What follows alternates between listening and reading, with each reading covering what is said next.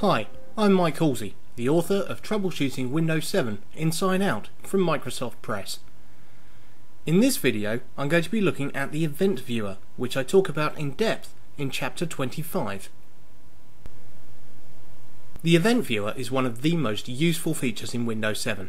Whatever happens, be it a software glitch, a hardware failure, a Windows error or a critical stop, the Event Viewer will have a record of it, and you can use this information to diagnose problems that have occurred and help to fix them.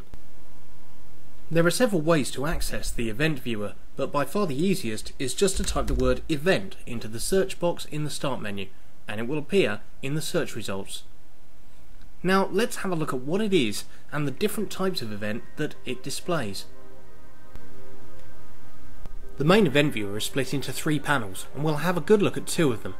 In this left-hand panel we have custom views that we can define, we have Windows logs, and we have hardware and software logs.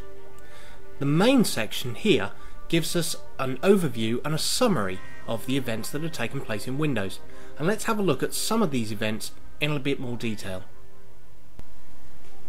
Critical events are the most important. These are the events that happen when Windows itself fails and stops working. Errors occur when software or hardware on your computer stops working but doesn't cause Windows 7 itself to fail.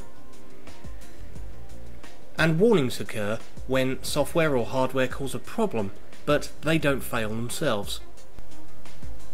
You can double click on any event to get more information about it. This will include a general description and may even include a Windows error code that you can find more information about. There'll be additional information down the bottom, including the name of the user that was logged in at the time.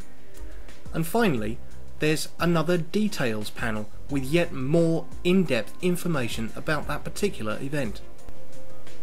You can save event logs which can be sent to support personnel, and you can even trigger actions to occur on an event or an error, such as a warning to alert the user that a particular problem has occurred. Events and errors are arranged by date and time, making it very easy to search for and find the information that you need. I talk about the Event Viewer in depth in Chapter 25 of the book. I hope you found this video helpful, and thank you for watching.